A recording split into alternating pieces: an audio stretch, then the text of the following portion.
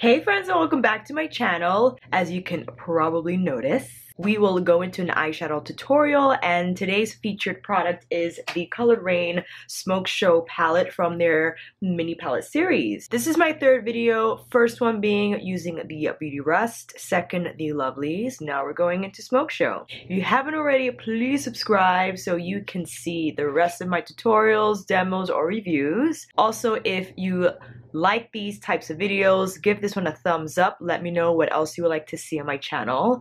I am definitely working on a 2017 favorites list to film and other good stuff for makeup and hair. So without further ado, let's get into this video. As you already see, I have my base on, cooking underneath. This powder has been on for a very long time. Let's just say my under eyes are going to be very bright. Eyebrows are on, lids are prepped. I will set them with some powders so it's not as tacky. And let's get into these eyes. I do have the Laura Mercier powder on because I've been using Patrick's powder, and usually when trying out new products, I go back to the ones that I was using before just to kind of get a better handle of my experience. Like, do I really love it? Or I just forgot what the OG was like. And I really love Patrick's powder, definitely.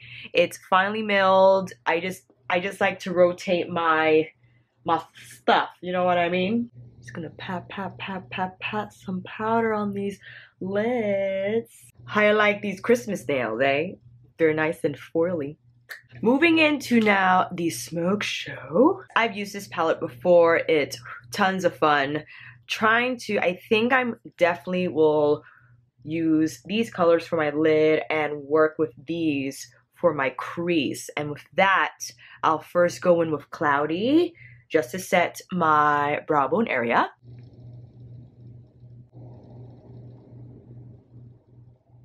Believe it or not, I'm going to save Naked Eye to blend out Torch and Flammable. And with that, I'll first go in with Flammable. Taking my Smith 232 is a newer one I purchased from their Black Friday sale. It's slightly bigger than my original 232. I don't have it with me on hand, but it's just a slightly bigger head on this, which is fine. Really great for blending out. But for my first crease shade, I'm gonna go in with this burnt orange color.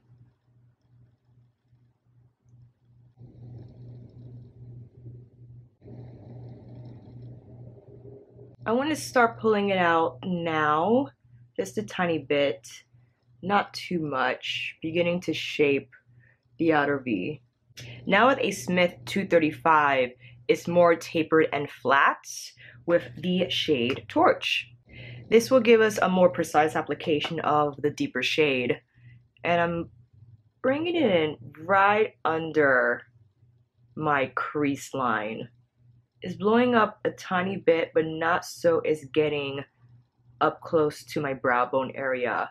I'm just keeping it here because when applying the matte green shade, it's going to act as a nice diffusing depth effect, if you will. And I'm giving myself bedroom eyes just so I can see how the shadow applies. And if I need to blend out any edges, I can see what those edges are. And I really like the point of this brush. It allows me to get to where I need without the shadow spreading too high. Excellent. I think now with a flatter brush, if I could find it. I lied. I'm taking a smaller blending brush. This is now the Smith 230. Much like the 232, except because of its smaller head, it's going to give us a more precise application. And with that, we go in with Showtime. Now, in combination with Torch, more on the lid. I'm gonna start blending that in, still keeping it under Flammable, the burnt orange shade. Not taking it up, but because we applied Torch first, the green has now something to transition into. And it won't be a super harsh application. And using the smaller brush gives me more control. And if I want more pigmentation, then I'll simply apply more shadow, but working little by little so it doesn't get out of hand. And I slowly start to pull it out to match up with Flammable. This green is really nice. And even though it looks green in the pan, I guess because since it's mixing with the brown, it's taking on a deeper hue. But on camera, it looks like a true matte forest green.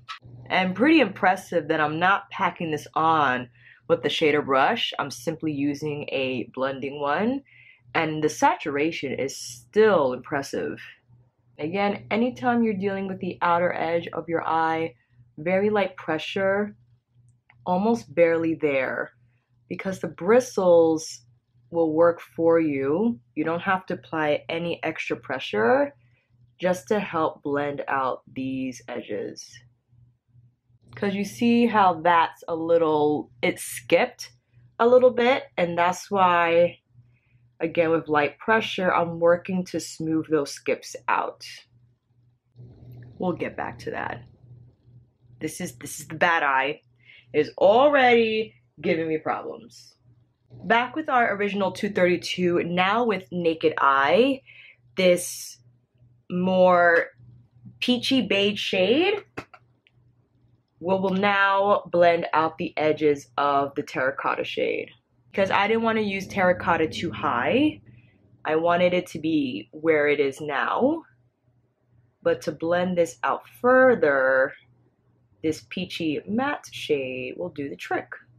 And I'm trying to, you know, fix this, but probably what will happen when doing the lower lash line and connecting those colors, I'll be able to further smooth out those skips. I'm not going to worry about it too much now because we will now go in with Smokescreen.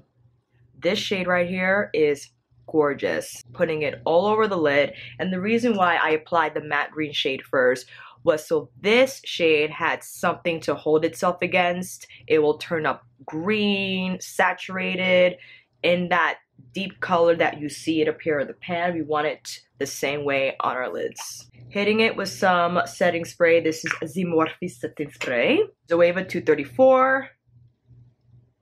Patting carefully over the lid. Isn't this, I love this shade. It's the only foil metallic shade in this palette, but it's good. I mean, it doesn't need any other metallic friends. And again, lifting my lid just so I can see the edges and if they need any blending, which they always do. But I want to make sure I'm getting the shape right and that it doesn't go too high up. I'm taking my smaller Smith 230, carefully blending out the edges. Very light pressure, again lifting my lid so I can see what I'm doing. I want to put a touch more Flammable right here. Just gonna help blend that out. Then with my bigger brush. Better. We're getting there. I think it's safe for us to wipe off this bake, which is gonna be, oh my gosh, so intense. Because I really want to fix this portion right here. But until I complete my lower lash line, I don't want to continue that project. First with a Morphe Y18 and with the burnt shade, terracotta shade. Taking that first. Then just at the edge on one side, the dark brown shade to the outer and inner corners of my lash line. Pinching it a bit and just taking it right here. I could use a pencil brush, but I'm just deciding to be difficult about it. Now this is a Morphe Y22, any pencil brush will do, in with our matte green shade in Showtime. This is where I will now complete fill in any holes. Taking my time and the smaller brush is appropriate for this detail work, because anything bigger I think will take it out too far, and then we'll have a little bit of a disaster on our hands. And anytime dealing with the outer corner, you always want to blend in. And when that's done and good to go, you could blend out with your fluffier brush. I think I want to take Showtime here as well. Yeah, I want to do that. I love grungy smoky eyes. I typically don't like them to be super neat in that kind of cut crease sort of way.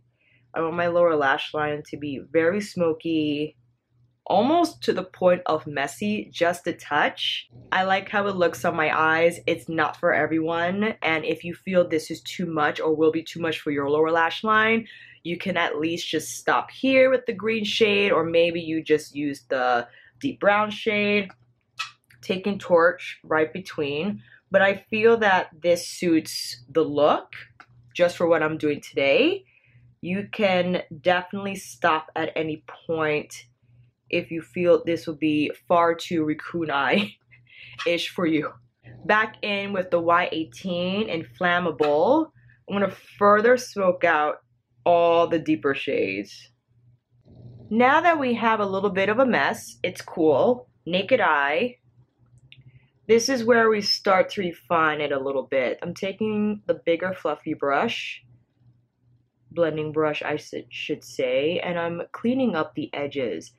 And again, with a very, very light touch. Anytime you're dealing with the outside of the eye look, all the way, I'm holding it close to the base so it yields the least amount of pressure, and that's when you start to refine the edges.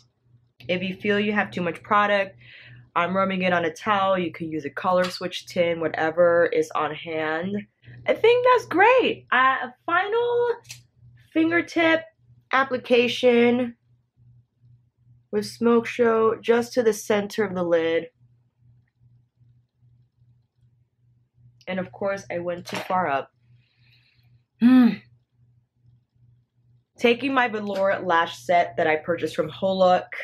They have two styles, less intense, more intense. I'm gonna work with the less intense ones, excuse me, in, oops, naughty me. I prepared my lashes because I had to cut them a tiny bit. Glue is on, setting, ready to get tacky. While we wait, why don't we apply some bronzer using my Elcie bronzer in Tan.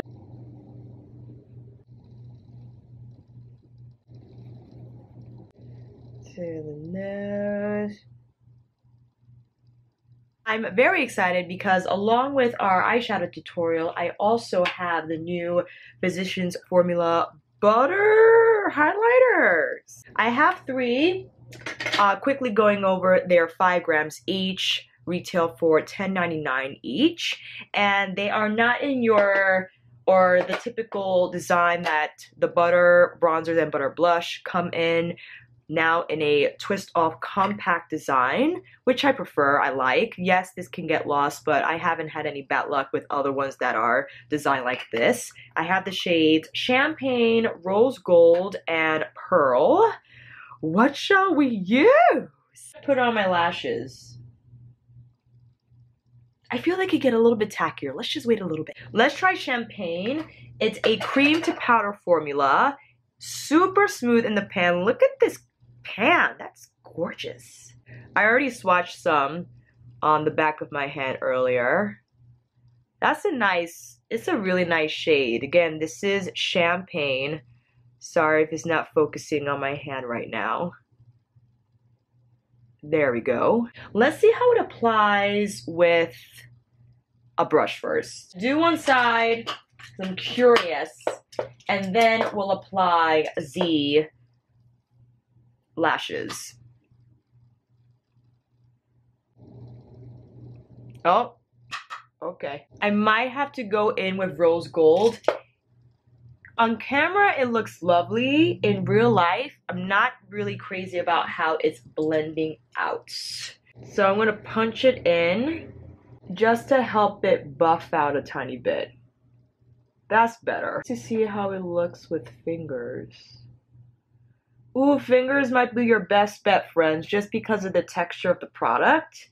It is cream to powder. Perhaps that will yield better results. Oh, and I'm messing up my eye. Ah! Relax, you gotta relax.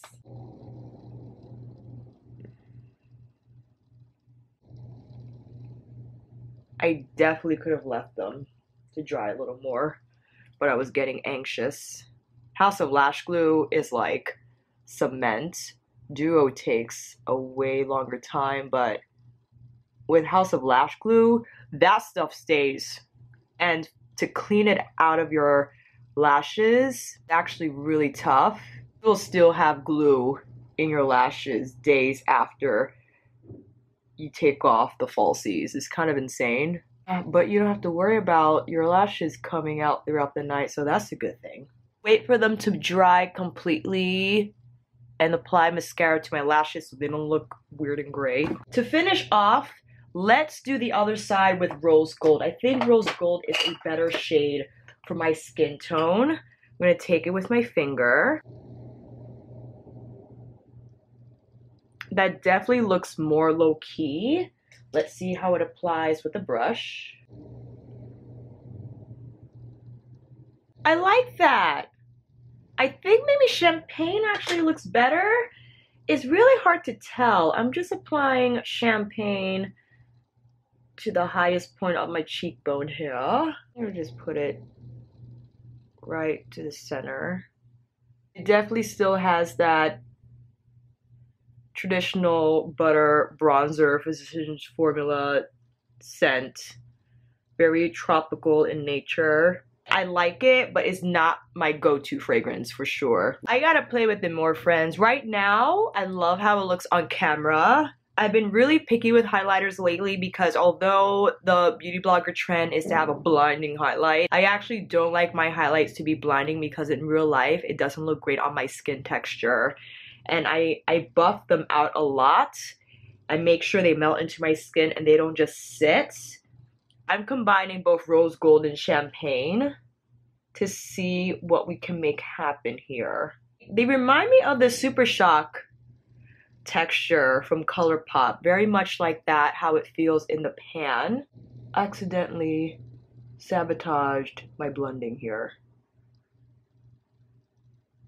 From far it looks okay. I'm just gonna keep it like that. With a little bit of finagling, I think the butter highlight looks nice. I'm not saying great because of the work I had to do to get it to look how I want it to look. Perhaps maybe I have to use another brush. The Anastasia brush is a little stiff and I think it picks up too much product, way too much for this consistency. Perhaps something fluffier that's not going to lay down as much texture on my skin. I'm going to pop on a old school Cargo. Remember how Cargo used to be in Sephora and now it's in Duane Reade or whatever drugstore it's in where you live? It's kind of insane. This is in the color Laguna, which is like a very fun favorite of a lot of people because it's a beautiful like hot coral shade. Taking this with the Morphe M509, very big and fluffy, and it won't lay down as much product. Just to color.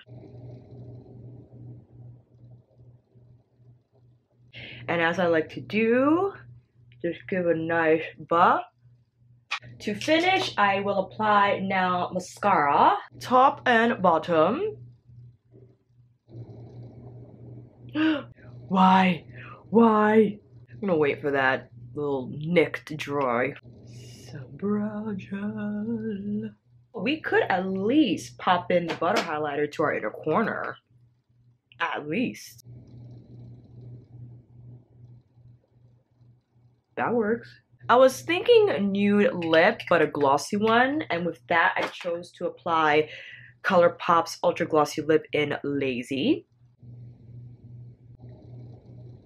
And that's the finished look, friends. Thank you for joining me today. I hope this tutorial helped if you have smoke show and were wondering how to use the shades. And it's funny, this now looks more like a midnight blue. I went into the bathroom just to fix my lashes and I saw the shade on my lid and it actually turns out a little more midnight blue. And it's strange because maybe since it's next to this green shade, it looks more, it will be a metallic foil green, but it actually is more like a blue, like a grayish blue, and I really love this shade. And the whole color story of this palette, I'm a fan. And I found that these mattes were not quite as kickbacky as her other palettes. I thought Lovely's had a lot of kickback, especially in the blue shade and the gray shade. I forgot which ones were really giving me a lot of dust. For the most part though, I expect her palettes to have a lot of kickback, but I found that, again, this one didn't have as much. This transition color is gorgeous. I would find myself using this a lot, if not using the rest of the shades, just this one here. And again, smokescreen may be appropriately named because it is like more of a smoky type of blue shade than it is a green, which I originally thought it was gonna be when I saw it on the computer screen. I think the green shade sets up smokescreen in a lovely way, and how the colors blended together, nothing looks out of place. Everything just looks really nice and gradient. I'm a fan of this palette. Again, if you haven't, let me know. The last one we'll have to do is the Berry Cute, where you have a lot of the purples, pinks, and whatever other shades are in there. I'll try to get that as soon as possible. I'm still working with the butter highlighter. I love the glow effect it's giving me, because in person my skin doesn't look super textured, which I was worried about on the first application, but I think if I were to apply it with my fingers, it will look more smooth and not as grainy. And again, it reminds me a lot of the ColourPop Super Shock shadows. They're actually packaged in the same way. These are bigger. Again, they're 5 grams. ColourPop's Super Shock highlighters, I think, retail either for $7 or $8, and this is for $11. I don't think you get as much product in the Super Shock shadows as you, highlighters as you do with this, but I will put all that info down below if you feel the need to compare prices and sizes. And Midwest Makeup Junkie had mentioned that she had purchased the Cheers to Beauty palette. I'm trying to be very consistent in using your names anytime I'm referring to a comment, because I want this to be a conversation and discussion, because I know we all love to talk about makeup, and I think it'll be more fun in that way. Midwest Makeup Junkie had mentioned she ordered Cheers to Beauty, and one of the shadows, a glittery silver, arrived shattered. And I was on the fence about buying Cheers to Beauty, and I stopped myself because I just got all the mini palettes, and I've been really loving them. And you know, Queen of Hearts, it's like definitely my top 5 palettes from, did it come out to 2017 or 2016? I don't remember. And for the most part, I appreciate that color story arrangement more than Cheers to Beauty, even though they look like they have a lot of matte shades that you can use. And I wanted to buy that one instead of, oh my god, because I had mentioned Too Faced chocolate bar in my anti-haul that I did, I think like 2 months ago, like way before it even arrived on Instagram. And I swatched it in stores, and that gold shade is, oh my god. It has like little specks of crushed diamond something, because the glitz and sparkle of it is not your traditional shimmer metallic shadow. It has a little more shine and glow to the shadow, and I was stunned. And I swatched all the shades, and they had really a nice smooth consistency, really applied well. I mean, to the back of my hand. I'm not sure how they perform on the lid. Let me know if you guys picked that up. And back to my original point, I wanted to shop small business, local, and get Cheers to Beauty because I felt that was similar in nature to the chocolate gold bar. And then Urban Decay's Heavy Metals palette went on sale because it didn't do too well, simply because I think the design is a little clunky, hard to store, hard to utilize. Definitely more of a decorative palette just because of the purple metallic sleeve it comes in, and the palette itself has the pans on the side and the mirror at the center. it looks like an artist palette, which probably was the whole purpose of its design. And I tried to swatch those shadows next to the gold bar shadows to see if they could compare, and I thought that the gold bar shadows had a little more glitz to them than the heavy metals. And I was like, maybe you should just get the heavy metals, because the heavy metals has both the colorful and neutral metallic shades from Colored Raine's Cheers to Beauty and Too Faced's Chocolate Gold Bar. I didn't buy anything, I just left Sephora. I was like, get your makeup remover and go. Because again, I'm trying to hanker down on what I'm buying and really evaluating if I need something or not, and I never need anything. Let's just be very honest. It's more so I want to try everything and just get creative with all this new makeup coming out. But again, it's getting very expensive, and I'm trying to reason and see what I have in my collection that will match up with what's coming out now on the shelf. Let me know if you got Chocolate Gold Bar. Let me know if you have Urban Decay Heavy Metals. And in addition to Midwest Makeup Junkies purchase, if any of you have bought the Colored Raine Cheers to Beauty palettes. And we'll leave it at that and see how it goes. Thank you again so much for watching. I hope this video helped. And if you like this video, please give it a thumbs up and subscribe to my channel. And until then, I'll see you on here again with another review, tutorial, demo, or chit chat. Thank you, take care, and happy holidays!